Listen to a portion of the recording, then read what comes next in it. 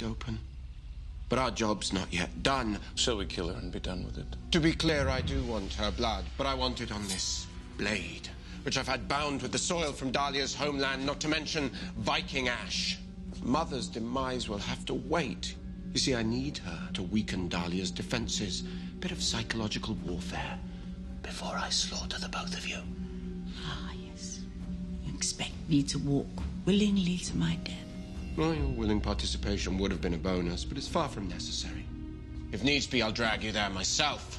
Yes, dear mother, you do not have a choice.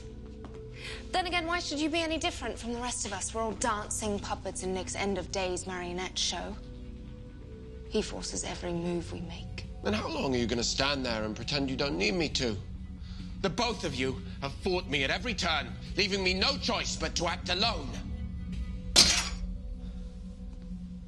We're no strangers to disagreements on the battlefield.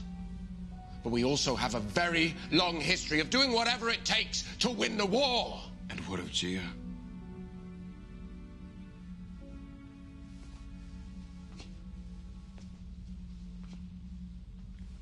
Haley.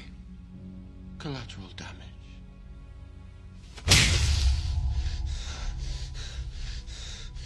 You claim your actions are part of some ruse.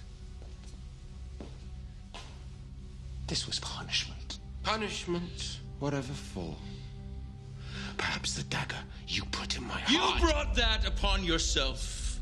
Now, we have fought together for centuries, and once again, to break your enemy, you broke your family.